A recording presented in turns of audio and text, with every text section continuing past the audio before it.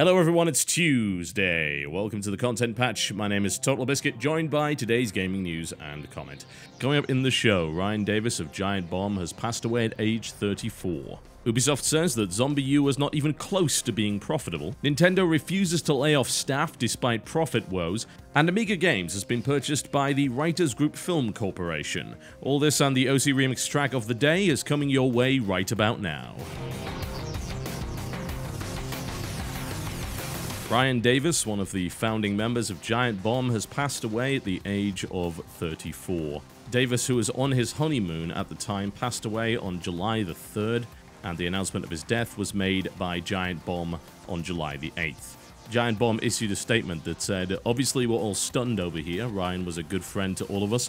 It's odd to remember that for someone who could be so acerbic at times, and despite knowing him for almost a decade, I honestly don't recall ever actually being mad at him. He had an unconventional type of kindness that expressed itself more strongly the longer you knew him, and despite his teasing nature, he always managed to make his close friends feel loved when his attention turned towards you." Many of you know that Ryan was recently married. In the face of this awfulness, many of us will at least always remember him as we last saw him, outrageously, uproariously happy, looking forward to his next adventure with the biggest grin his face could hold. The consolation we can feel from that is minuscule compared to the hole that Ryan's absence will leave in our lives.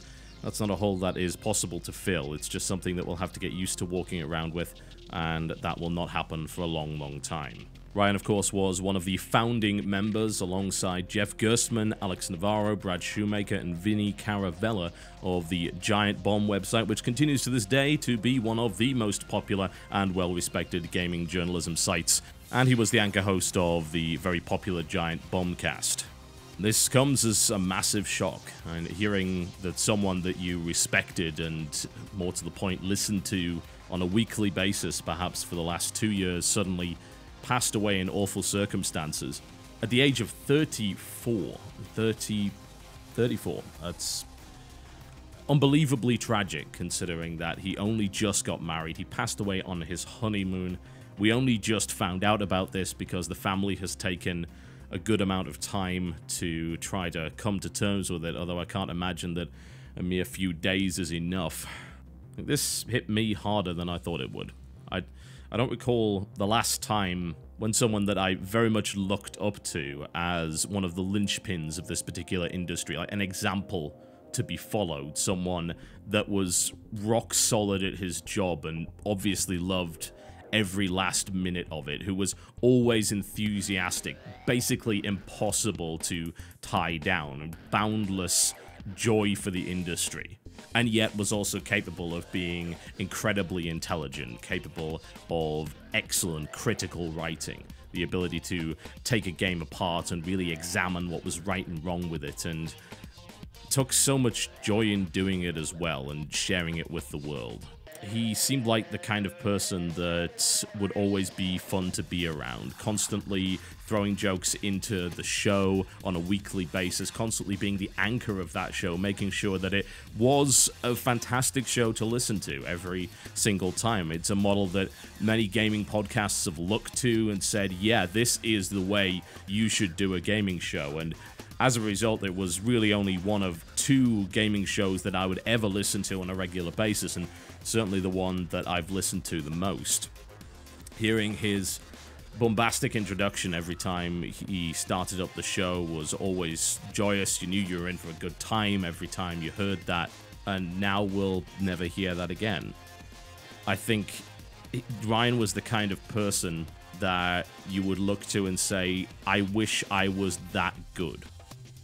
I'm talking about somebody that can, regardless of the circumstances, just personify what's fun about this industry, can show boundless passion for what he does and for the scene that he's involved in, that is capable of being critical, analytical, and well-respected without falling into the trap of being overly cynical. Like, I wish I could be as good a person as Ryan was. I really do. It's been a very long time, I think, since I've felt and expressed the kind of enthusiasm that we heard from him on a weekly basis. The fact that he was able to just summon that up out of seemingly nowhere, but it speaks volumes to just how much he cared. And now we won't hear that again. I've been trying to record this part of the show all day. As soon as I heard the news, I tried to do the show and I failed. Took a couple of hours off, tried again. I couldn't do it. It sounds strange to talk that way about someone that you've never met, but it's somebody that you let into your life once a week for 3 hours and listen to what he had to say. It's like the idea of a famous radio announcer or personality suddenly passing away, only yet more tragic, at the age of 34. I think the last time I ever felt like this was when John Peel died, and at least you can say, well, he had a good run. The real tragedy about Ryan is that he was really just getting started. It's not fair. You know, for the last couple of years that I was listening to that show, there'd always be that part of the show just at the beginning, just after the introductions, where maybe they'd start talking about something in their personal lives, and I'd kind of skip ahead, and recently it got to the point where I was skipping ahead so much that I barely even realized Ryan had got married. And now I realize that that was the last I was going to hear about him. In my rush to get to the gaming stuff, get to the stuff that I was interested in, I missed the opportunity to learn more about a wonderful person whose life was tragically cut short. When I can face it, I'm sure I'll go back to the podcast archives and try and learn a bit more about who he was as a person. Ryan and the entire Giant Bomb crew have always been an inspiration to me. They've been a shining example of what you can do on your own with a lot of talent and a lot of determination. They were and still are a bastion of independence, as well as a credit to the industry. I can't imagine how hard it must be to go back into that office, considering that you've spent so many years with a small-knit crew of people and realize that part of you is just missing and you'll never get it back. My heart goes out to the family as well as to the Giant Bomb crew, and I wish them all the best. Ubisoft, the Wii U's biggest third-party supporter, has revealed further information about what exactly happened with the launch of the console, and more importantly, their flagship core game title that was released with the launch of the Wii U, which of course went by the name of ZombiU. The chairman and CEO of Ubisoft, who has historically been one of the biggest and most vocal supporters of the console, said that ZombiU, in fact, was not profitable. In fact, it wasn't even close to being profitable, and as a direct result, there are no plans or even a desire to create a sequel for the title. ZombiU received fairly reasonable reviews after a lot of pre-release hype, as it was marketed as the big core game title for the Wii U's launch. It was one of the most added-on titles to those who adopted the system early as well, although the reviews it received were mixed. Regardless, impressions of the title, at least early on, were relatively positive, and as a direct result, one would think that would have resulted in a reasonable amount of sales. But of course, the problem being is that the system didn't actually sell all that well, so the amount of users that could actually play this title were significantly diminished. Ubisoft has also confirmed that this is the reason that Rayman Legends has ended up going multi-platform as opposed to being a Wii U exclusive. Ubisoft says that they must find a way to ensure the creativity of those games could have a big enough audience. We hope it will take off. At the moment, we've said let's do through Christmas and see where we are from there. Activision, another third-party publisher that had released a number of titles around the launch of the Wii U, has confirmed there are no announcements at this time as to future Wii U titles. This, of course, piles up upon the issue with EA, who flat out said that Frostbite 3 simply would not run on the Wii U, and as a direct result, they would not be bringing games to the platform using that engine. Since then, Peter Moore has also said that the lack of online engagement for the Wii U is troubling, and as a result, it seems like the box is out of sync with the future of EA. Oh dear, oh dear. It's actually kind of disappointing to hear that ZombiU won't be getting a sequel or anything along those lines. Now, it doesn't really matter what people think of the game, because I've said this 1,000 times before whenever anyone brings this up. This is not the first time this has happened, when a game just hasn't sold all that many copies. Immediately people will point to like, oh, it's not that good, that's why. Yeah, if only games sold in direct proportion to how good they actually were. That is absolute nonsense. You just need to look at the numbers for Resident Evil 6 to figure out that it's absolutely got nothing to do with that. It's all about brand strength and marketing. The fact that WiiU didn't sell all that well is really rather disappointing, because I think that it was nudging itself in the right direction. It was actually dipping into a genre that's becoming more and more popular now. Roguelike elements are being included in more and more titles, as are harder core survival elements. WiiU did have both of those things. It had the nice kind of permadeath system. I think that there was a lot of potential for development there. Was it a perfect game? Absolutely not. It had its own problems, had plenty of them, but it was reasonably innovative, and seeing a new IP just being shot down because of the decision to put it on a console that flat out has not performed as well as people had projected, well, that is a tragedy indeed. It's certainly not a tragedy, of course, to see Rayman Legends actually going multi-platform, because then the game will actually sell. Bearing in mind that Origins only kind of just scraped what it needed in order to actually make a sequel, the fact that Legends is coming out to all platforms and will hopefully have a lot more support behind it is a positive thing indeed. As far as I'm concerned, Rayman Origins was one of the best platformers I've played in a very long time, and I don't even like platformers, but the colorful and imaginative nature, as well as the variety available in that particular title, did kind of sell me on it. I own Rayman Origins, I think, on 4 different platforms? Yeah, I own it on PC, PlayStation Vita, Nintendo Wii, and the iPad version. Yeah, so I like Rayman a lot, and I'm really looking forward to Rayman Legends. I'm hoping that the multi-platform approach will work there, but unfortunately, that does of course leave the Wii U in a really awkward position. It is not a unique position, however. Absolutely not. It is not the kind of position that Nintendo has never been in before. The DS was in that position. Basically, until Nintendogs came out, people were writing off the DS as a gimmicky waste of time. And then suddenly, pop, out comes Nintendogs from Nintendo, and suddenly the machine actually gets the installed user base to be an extremely successful handheld. Nintendo can do that, but they have yet to provide the game that will actually be that killer app seller, and I do not believe Pikmin 3 is that game. It may very well be that Nintendo requires a new IP. Nintendogs was a new IP. As strange as it was, I mean, it was barely even a game, but it took advantage of the system. And the only game that Nintendo has really made that fully takes advantage of the system's capabilities so far is Nintendo Land, which is not enough to sell a system. I'm sorry. It's a bunch of cute minigames. It's fun to play with friends. We need something just mind-blowing that actually uses that kind of functionality. We really do. And so far, there isn't one.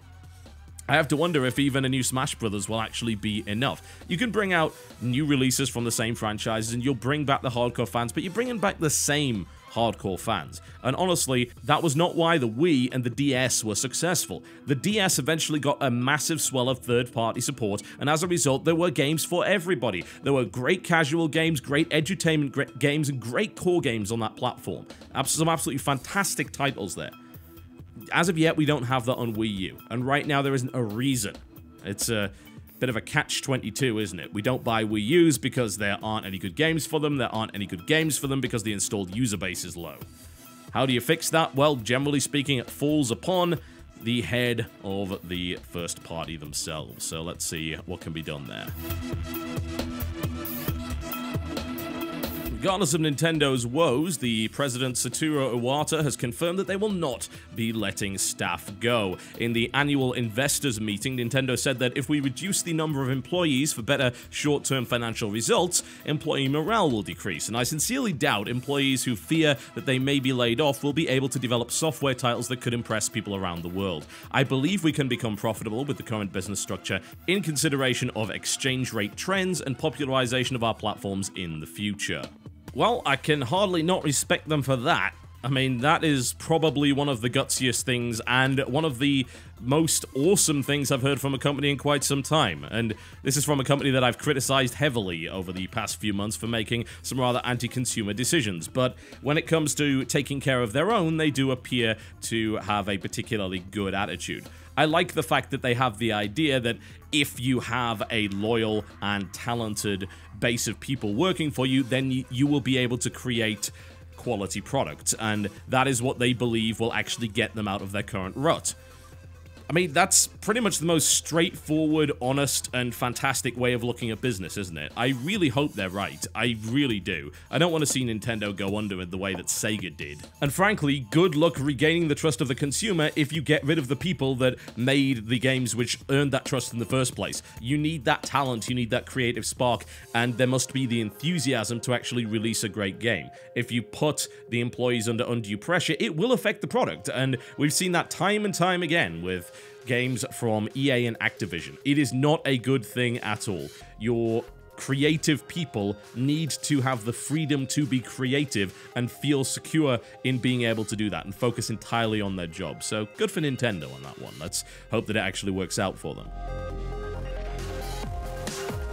And finally, Amiga Games, which is the company which has a massive library of classics, of course, from the Amiga platform, has been bought by the Writers Group Film Corporation.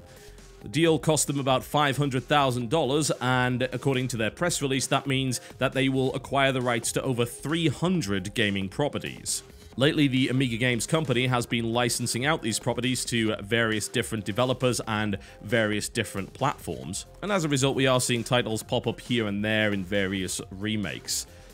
This is exciting to me. You want to know why? Because funnily enough, even though I never owned an Amiga, I played a huge amount of Amiga games, because most Amiga games ended up getting ported eventually over to the RISC-OS system, which is what I used to use when I was a kid. I suppose the question is exactly what rights they've managed to acquire. It's difficult to find out information as to exactly which titles are currently owned by Amiga Incorporated. Their website is a little bit old, let's just say, and it has listed various ports for a lot of BlackBerry systems, including the Playbook, assuming that anyone actually owns that bloody thing. Looking at their shop, there's a list of ports including Gods, Alien Breed Special Edition, Desert Strike, Turrican 2, Chaos Engine, and of course the ever-infamous Zool franchise.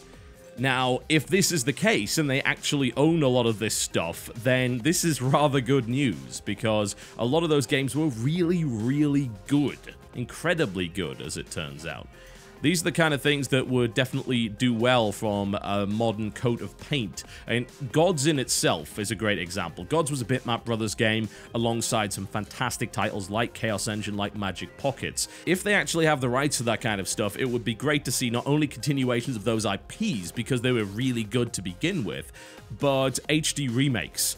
I would love to see that. Gods was a great looking game in and of itself, but I would absolutely love to see it polished up. It had a fantastic art style. I think it would do really, really well with a little high definition coat of paint. So potentially very good news here. I'm interested to see what they plan on doing with this IP. Hopefully they won't just sit on it. That would be rather annoying, to say the least. That's my childhood that you have in your hands. Tread softly, for you tread on my dreams. Alright folks, that pretty much is me done for the day. Thank you very much for watching the content patch. Before I go, I'd like to give you the OC Remix track of the day. I wondered if I could find a fitting tribute to Ryan as the track to close out the show. Well, I know for a fact, of course, that his favorite game was Super Mario Bros. 3, and I thought I'd try and find a track that kind of represented his personality. I don't really think that he would have wanted people to be mopey. He was always so bombastic, and as a direct result, I'd like to play something just a little bit light-hearted. This is a remix of the World 3 map track from Super Mario Bros. 3 for the Nintendo Entertainment System, released in 1988. The remix artist in this instance was Mustin, and this is just a little bit samba. It's called La Samba de Agua. Thank you very much, folks. I'll see you next time. La Samba de Agua, written by Koji Kondo from the Super Mario Bros. 3 video game, performed by Mustin. Enjoy.